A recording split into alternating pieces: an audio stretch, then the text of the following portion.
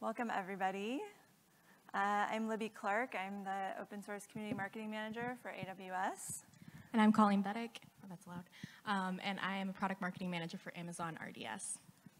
And today we're going to talk about how to build open source marketing into your product marketing. And it's all about finding the right balance. That'll be the theme of our talk today. But first, I wanted to start off with a little story about a project launch that we did last fall. At AWS, we launched this project called Finch, which you may have seen in our booth. Finch is an open source command line client for building, running, and publishing Linux containers on Mac. And it is built on itself, is built on 4 open source projects: nerdctl, containerd, buildkit, and Lima. And so that makes it sort of an interesting case study for open source marketing because when it launched, it was a crowded space already. There are many competitors in this space, and our competitors also build on those same projects. So why does that matter? Why do you care? Our solution is better than theirs, right? If you're thinking as a product marketer, you're saying our solution is better than theirs. It's faster. It has more features.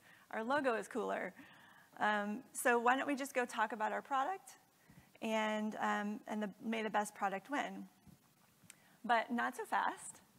You're building on products with, remember how I said you're building with on projects that our competitors are also building on. What happens if your competitors feel threatened? And perhaps we can't make important updates to Finch because they're suddenly disagreeing with some changes that we want to propose to underlying projects. The bottom line is that your product success, depends on the community support from the projects that you're building on. And so that's why we do open source marketing as product marketers. We need those projects, the underlying projects, to be successful so that our product can be successful. So a core group within the Finch team, which is inside of our containers org at AWS, was experienced in open source launches, and they followed a few best practices in positioning their product. One of them is communicating with the upstream. So Phil Estes, who you saw speak yesterday on the keynote stage, is a contributor to containerd. He's a maintainer, and he's well respected in those communities.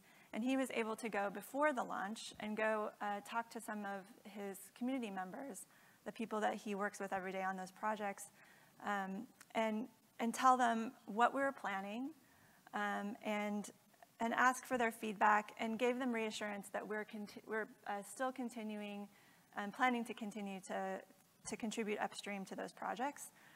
And he also made the case that this is a big ecosystem that benefits when more people join it. And when you build your product on top of those projects, we all learn from each other, right, in the products that we're building.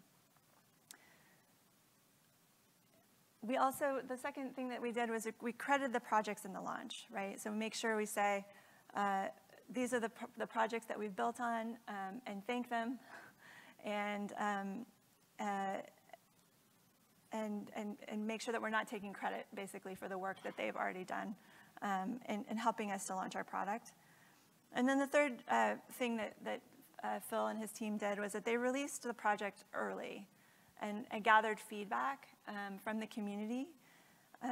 So this creates a more open development process and shows the community that we're open to feedback and that we want to work with them, and there's room for contribution. And the result was a product launch that launched with community support from the very beginning. Phil actually got approval from a couple of key community members, Akihiro Suda and Justin Cormack from Docker, to use quotes in our launch blog saying, we are excited to work with AWS on these projects. And So that public support when you launch, or just in general for your product, is really important because now the risk to the product has gone down dramatically, and you're able to bring the community along with you on your product journey. So now Finch is an open source project itself, which is a bit of a unique case study, right? And it's an edge case, because as a product marketer, you're not always going to have an open source engineer like Phil Estes helping you guide your product. But the story of Finch can be applied to most, if not all, product launches, and products as we as marketers launch and own today.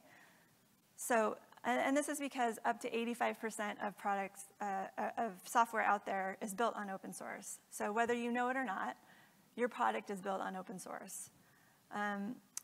Yet as product marketers, we're not really integrating open source marketing enough into our product marketing strategies. And it's hard, right? We as product marketers have enough to do already, and carving some time out for promoting open source projects can feel like a burden sometimes, and it may feel like additional work. It can also be hard to convince leadership to give you the funding and resources you need for a project to promote the project along with your product. And traditional enterprise marketing follows, different kinds of metrics, right, than an open source marketer might. So you're following leads and conversions and clicks, and you have different metrics for open source. So that can be a bit of a challenge.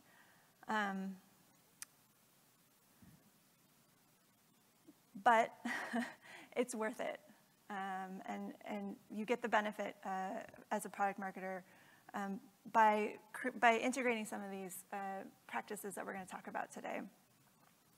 It does take time and discipline. So and open source marketing is a skill that you build with practice, and Colleen and I are not experts in that area. We're learning, just like everyone else. But we do have some kind of best practices that we want to share with you today. The key is find the right balance. If I want you to take anything away today, that's the key message, right? Find the right balance between project and product, and integrate open source project marketing into every aspect of your marketing activities. Ideally, you're walking the right balance between product and promoting your product and promoting the projects that you're built on. And to do this, you can build open source practices and considerations into every part of your product marketing strategy. Today, for the purposes of this talk, we're going to focus on launches. But you can use these practices in any kind of activities that you are doing. But launches are fun, so we can focus there today. So the first step in a product launch is doing your research. You want to know the key players and know the launch. So you want to learn the story behind your product, the problem it solves, its technical capabilities, competitors in the market, what differentiates your product, and who the potential users are. And as you're doing this research, so this is kind of a standard product marketing practice, but as you're doing this research, it's a perfect opportunity to ask, are there any open source dependencies for my product? And what do we mean by a dependency? Those are the dependencies are the software components that your software is built on, and those are providing critical functionality to your product. And some dependencies are more important than others when it comes to what you're going to market. So you should ask, how important is this dependency for my product? And a good rule of thumb is if you were to yank that project out of your product, if it were to disappear, what would happen to your product? Would you have a product anymore? If the answer is no, then that project and community needs to be in your marketing strategy. And even if your product doesn't have any strong open source dependencies, That means it's written completely from scratch in-house. You should still be asking if your product has open source compatibility, and that's another way to build open source considerations into your marketing strategy. So with your list of open source dependencies and compatibilities in hand, then you need to go research those communities as well and the technologies that you're building on. Talk to the leaders in the community. In the Finch example, that was Akihiro Suda and Justin Cormack. Who are those people in your community? And do you already have connections to them? Are there engineers on your team who are working upstream already, perhaps? Or at the very minimum, if they're building on the project, they probably already have the expertise in the project, and they can help you navigate through the technical discussions that you need to have. So you want to find out who pulls weight on the project, who are the committers, who's influential and respected in the community, and go make a point of going and talking to them. And if it's not you yourself, then perhaps you send a delegate and get some questions answered through your engineering team. Some questions you want to ask are, what does this community care about? How is our company perceived in this community? Are our contributions welcome? Are we an active and valued member of the community or not? And you can use tools like the CNCF's DevStats tool to find out how your company is contributing. So for example, I pulled up Containerd, which is a CNCF project, and I was able to see that Amazon is the #4 contributor to that project. So doing that research and figuring out how you're contributing and in what quantity and what quality are important things to consider. And then you want to ask, how will this product impact our community? And that's a really key question.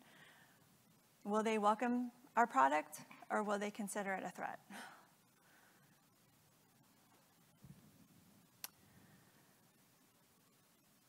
Learning about the community is then key to being able to assess some risk, right? And I have to stop and say that free is not free when it comes to open source. So you can download the code from the internet and go use it. It's free, and that means getting to market faster. It means being able to iterate and innovate. But then there are some risks to that as well, because now you're taking a dependency on that community, and you're reliant on people outside of your company to maintain the code that your product is dependent on. So some of these risks include supply chain security risks if there are vulnerabilities in the upstream project, governance issues. Perhaps maybe there's one vendor who controls the project and all the code that goes into it. Maintenance is also an issue. Is there one or more maintainer on the project, and how easy is it to get changes into the project? So once you learn those, you can then start to plan for contingencies. And these are things that you should be asking before you launch, right? And if your project leadership and engineers are not already asking these questions, then that is a huge red flag as a marketer. You need to take it upon yourself to ask them those questions. Because otherwise, it can put the product at risk. Maybe not in the short term, because you can still get a product out the door. But when you start to build your product on a community over the long term, it can have deleterious effects if you're not taking those things into consideration. So don't sacrifice the long-term growth of the project for the short-term gain of your product. So the next phase of the launch process for a marketer is positioning and messaging, and I'm going to turn it over to Colleen then to talk through some of the rest of the steps. Great, thank you, Libby. So hopefully everyone here today has a basic understanding of what positioning and messaging is. If not, no worries. I'm going to go into it a little bit. So great positioning is vitally important in a product marketing strategy. This is because this helps define what your product is, who you're targeting for it, and when they should buy it. It is ideally well thought through, research backed if you can, and it is an internal tool to help you determine what are the gaps in the market. How does my product help to fill those gaps? What are some of the similar products available on the market today that I'll be competing with? So if positioning is your tool for defining what your product is, then your messaging is your vehicle for communicating directly with the customer the unique value of your product. Ideally, good messaging is crisp, clean, and accurate. And unlike positioning, messaging is an internal or an external tool to communicate that value. So I already said messaging and positioning is probably one of the most important things that we can do. If you are considering the fact that whether your product includes an open source project or it's strongly tied to an underlying project, then you might be asking yourself, how do I incorporate open source marketing into my positioning and messaging strategy? Well, to do that, let's take a step back and think about how marketers today might begin to form their messaging and positioning strategy. One way we do this today is a tool we like to use as a messaging framework. This includes all kinds of normal sections typically, such as your positioning statements, key problems that your customer may be facing, how your product solves for those problems, aka your benefits, and usually a detailed competitive analysis. You can include other sections, of course, as well, depending on your product and what you need, but these are kind of the core things that you can focus on. So as you're developing this, it's important to ask yourself through each of these sections, how does open source come into play for each of these sections? You've got to invoke the project with purpose. Don't just sit there. What this means isn't that you need to mention the project in every single one of these sections. Rather, that you have actually thought through how it fits into it. So one thing that we've done, this can be a difficult task sometimes, so we've come up with a list of questions as well that you can use as you begin thinking through each of these sections, such as what does my product do that the open source project does not, and vice versa? How would the community feel about this statement? Who is our real competitor? Let me tell you, it's not the community. And these can be difficult questions to answer. So to help you kind of think through these as you're going through this exercise, we've come up with a list of tenets to keep in mind. The first being relevant. Good product messaging references relevant open source communities and positions your product compared to them, or not compared to them, but next to them. Second is collaborative. Community involvement informs your positioning. Good collaboration with an open source community is going to be better than any single marketing statement or campaign that you come up with. Third is humble. Demonstrate your open source knowledge by accurately and humbly talking about your contributions to the community. 4 is positive. Don't disparage your open source community. Always talk and don't compare your product directly to the community. 5 is appreciative. As Libby already mentioned, open source is not free. Appreciate and publicly acknowledge the innovation that has driven the creation of your product. And then finally, balanced. Again, a common theme you'll see out the presentation, but balance the promotion of your product with the promotion of your product or project. So another example of what this might look like in practice is we're gonna look at is naming. This is something else you might be doing at the positioning and messaging stage of your launch. So if you have a launch and it is strongly tied to an open source community, one thing you might need to ask yourself, does it make sense to include the project name in the name of my product? So let's take AWS, for example. Today, we have somewhere around 30 managed open source services. These are services that utilize communities that are well-loved and popular today, and we have AWS's operational expertise built on top of these. So AWS takes care of things like provisioning, scaling your clusters, software installation, etc. By including the project's name directly in these services, it's automatically clear to customers that this is something that they're already familiar with and that is similar to something that they're already using today. On services that don't include the name of the project, sometimes we have customers coming to us confused.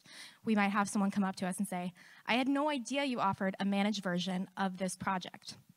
So whenever you have a number of services available, it makes it that much harder for the customer to find the product that is going to be most relevant to them. More specifically, when determining whether or not to include a product name in your project, you also have to think about your product, the industry it's in, and where your product's going to be in 1 year, 3 years, 5 years. I know it's a fun conversation to have with your product management engineering teams, but it's one that often needs to come. So looking more specifically at an AWS example, we have the Amazon Relational Database Service. We launched the Amazon RDS service in 2009 with RDS for MySQL. And when you think about the relational database market, not everyone in the world is going to want to build on a MySQL database. Some folks are going to want to build on a commercial offering, and others are going to want to build with other open source projects, such as MariaDB or PostgreSQL. So in scenarios like this, this is why we were able to expand our services to 7 engines today, and 5 of which are open source or open source compatible, to be able to reach market the other folks in our market. So this is something that you should keep in mind with your product in thinking about the future of your product. Is this going to be something that you're going to have to expand yourself into other open source projects? And as you think about this, one of the advantages that we had in naming our products this way is that we were able to name them in such a way that it clearly shows who should care about our service. By having Amazon RDS as a family of services, we created a broader umbrella brand that ubiquitously speaks to the unique value, while each service within that umbrella speaks to the end user. When our customers think of Amazon RDS, they should think of a managed relational database that is easy to set up, operate, and scale. And when customers think of RDS for PostgreSQL, they should think of their favorite PostgreSQL features and extensions made available on Amazon RDS's managed environment. So whenever you're thinking through your own product naming, that's what you need to come back to. Think back about your product and the industry that you're in. Think about where your product's going to be in a couple years, and think about whether it makes sense to include other projects with your product. So the next phase of our launch that we're going to go through is now your tactics. You've built a strong foundation of messaging and positioning and guardrails to begin to create content that increases the awareness and education of your service. So how do we begin to put this into practice whenever we're thinking about building the community into our content? Well, one thing you have to keep in mind is that whenever you're building content as a product marketer whose service relies on an open source technology, is the fact that you're going to be wearing different hats at certain times. Sometimes you're going to need to focus on your product and promoting your product and wearing your product marketing hat. Other times, you're going to have to think about your product through the eyes of the community and wearing your open source marketing hat. What would people think about the content you're creating through that lens? A lot of times you might have to be wearing both of these at the same time. And then there are other scenarios where it might make sense to bring in somebody else from your team to wear your product hat or your open source marketing hat for you. So you can remove yourself if you are trying to talk to someone from the community. Someone else can talk about your product without creating this bias or conflating the two different offerings. So let's go back to our launch. As a marketer, there's a lot of content that goes into creating awareness and education for your product. You're gonna have to think about your marketing detail or your marketing pages and what that copy is gonna say, blogs, videos, social media, and on-site advertisements. As you begin to develop this content, it's important to think about key considerations with the community, such as, first, what type of content are you creating? Where is this content going to live?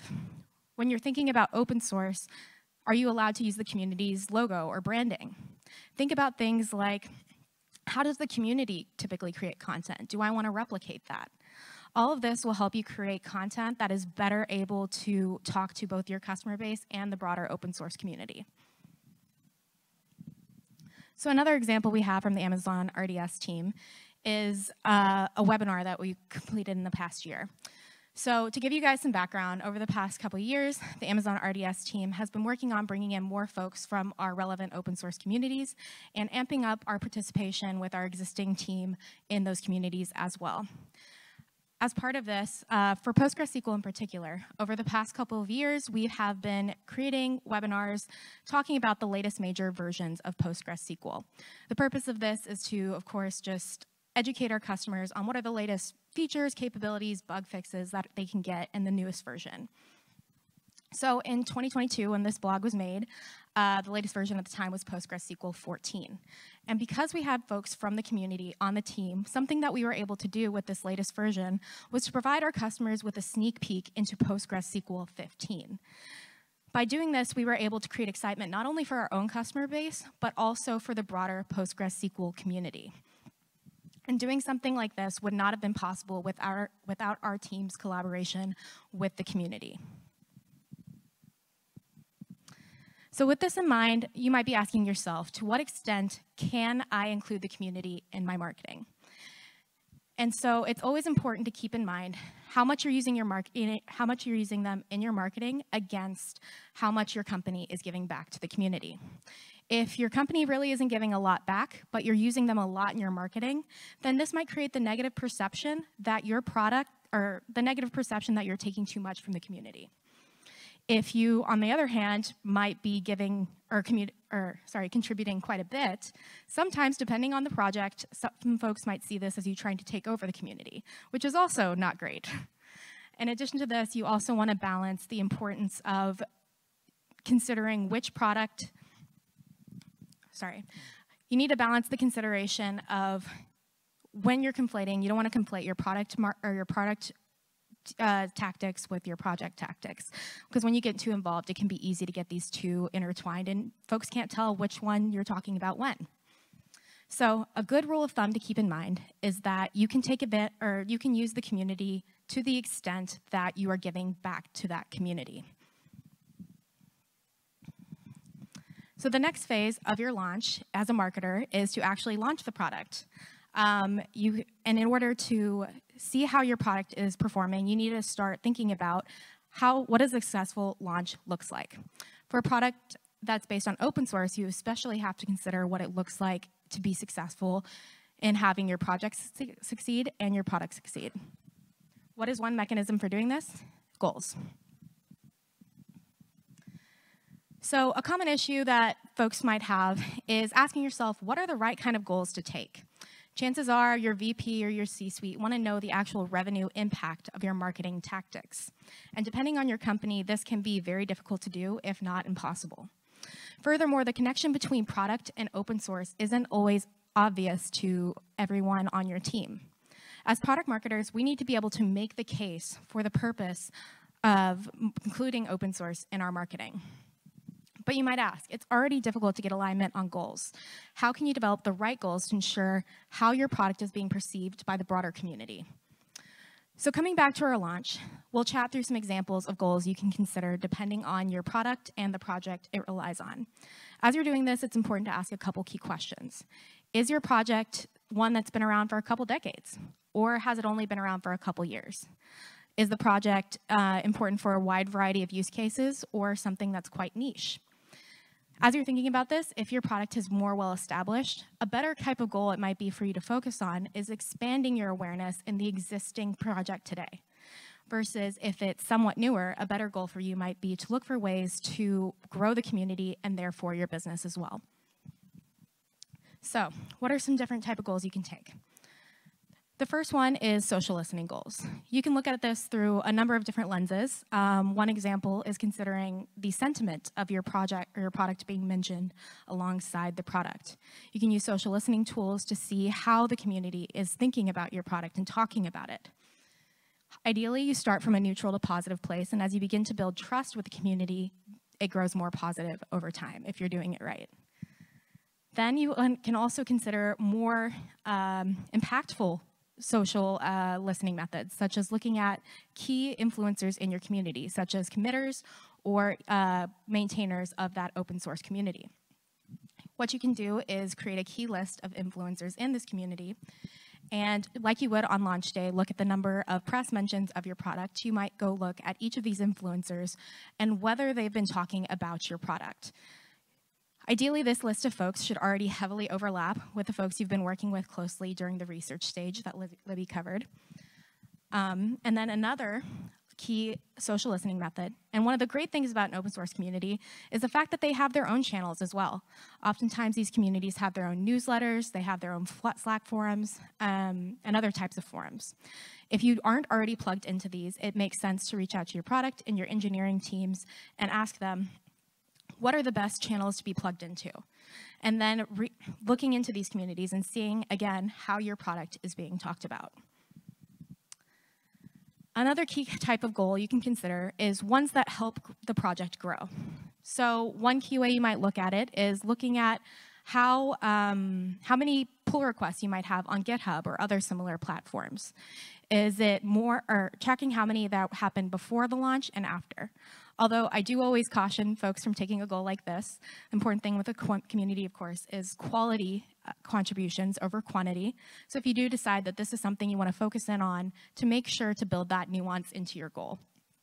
Another important one is you can consider sponsoring a certain number of community events. By doing this, you not only help the event be more successful and create a more interactive community event for everyone, but in addition to that, you have the opportunity to potentially increase awareness of your product in these places where folks are going to be most interested. And then finally, you can tie in open source into your existing tactics. If you have a content goal, for example, where you're trying to create a white paper or 2 infographics this year or 5 different webinars, something you might need to consider is whether you're going to put that content into a gated content format. You'll have to think, of course, whether this makes sense for your use case, but by doing this, you could include a question in the form. Where did you learn about our product? Where did you learn about this piece of content? And include any sources where someone might have learned about your product from the open source community. From here, you can begin to understand how many leads, how much money, or how many folks from sales are coming in from the community. And then using all of this information together, you can begin to start to build a use case with your leadership about why open source is important. But as you're doing this, it's important to think through each of your goals very carefully and think, of course, about all of the effort, the time, the money that goes into successfully completing your goals. Ask yourself also, if I'm doing this goal, how does this impact the community? If I don't do it, or do anything related to these tactics, is the community going to notice? Is there going to be a negative reaction if I don't do this? Weigh that cost against the cost of your development and your engineer teams and your future revenues. From here, you can begin to really start to create data points to create an argument for open source marketing. All right, final step.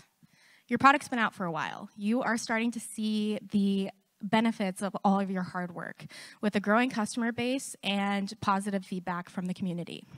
You have laid the groundwork for getting involved, building trust, and giving back to your community. But now what? In order for you to succeed, you need to think about how your project is going to grow, or the project your product works with is going to grow, as well as your product. So one of the most important things, of course, is to stay involved with the community.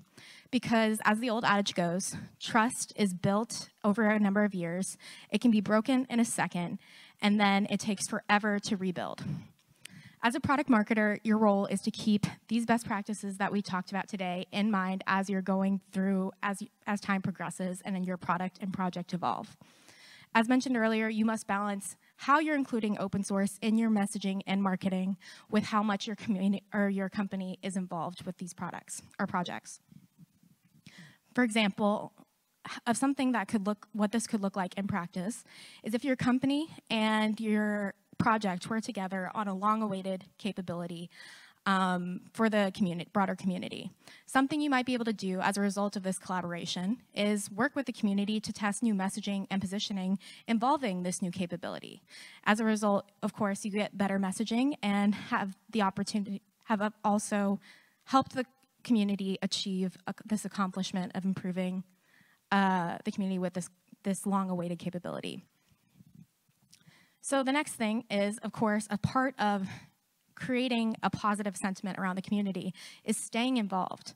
Encourage your product and engineering teams to continue to give back, to continue to have contributions. Of course, like I said, quality over quantity. Encourage folks to become maintainers. Have them also set up regular cadences with members of the community. All of these things together will help ensure that your product and your project are moving in the same direction. And as you continue to build this positive reputation with customers and the community, it is important for you to look for people who are willing to advocate for your product. Having people and companies that are willing to testify to the benefits of your product will always be valuable. However, one of the key advantages of creating a product that is built on top of an open source project is its community of passionate users. If you're able to create a product that is well loved by an open source community, you're able to more quickly build a loyal customer base and credibility for your product. By continuing to work with the community, it should help you find advocates who are willing to act as references for your product, whether it be on an event stage, in a quote, or in a case study. Like any other content you develop, whenever you work on a customer reference, it's important that you begin to pull out why open source mattered and helped with that customer's benefits and success story. Work with them to understand, did they rely on a specific community capability or feature? Did they start using your product because of the fact that it was built on this open source project? Were you able to innovate with the community to create something that the customer needed? By asking these questions, you are further building trust and creating content that is relevant to other project users that your product can help them while also showcasing the benefits of your product. Furthermore, if there's a member or a group of members in the community who are extra passionate about your product, do what you can to activate them. See if they'd be willing to become influencers for your product. Whenever you want to create a blog or if you want a co-speaker on stage, you can utilize these folks to hopefully speak to the benefits of your product and share it out with an audience you might not be able to reach by yourself. By doing so, though, I do emphasize that it is, of course, important to be respectful of folks' time, understand what they are and what they aren't willing to do, keeping in mind that product marketer and open source marketer hat. So, in conclusion, marketing open source alongside your project is a marathon, not a sprint. It takes time to build trust and effort to build and maintain. Just because your product is live does not mean that your work is done. As you begin to build out your marketing content and campaigns, your messaging and positioning, you have to think about how the open source community can impact this at every stage of the way. You want to build campaigns and begin to measure them. And by measuring them, you will be able to start building a use case with your leadership as to why your product is, or open source is important to your product. And this is probably one of the most important points of this presentation. Whether you're determining your messaging and positioning, building this content, it's always important to maintain a humble tone. You are one of many contributors helping to make this technology better for all users. Finally, look for opportunities to amplify the story of those who are most passionate about your product. Look for opportunities to highlight how open source has contributed to your customers' success. Work with others in the community to put your content in front of new audiences. And with that, that's the conclusion of our presentation. If you guys have any questions, Libby and I will be outside for the next 10 minutes or so. Before you guys go, though, one thing that would be super helpful to us, if you are willing, is to just quickly take this survey. It takes 2 minutes, and it helps Libby and I do other presentations like this. It'll say something about an immersion day. Just ignore that. Think about it in the context of this session. Thank you.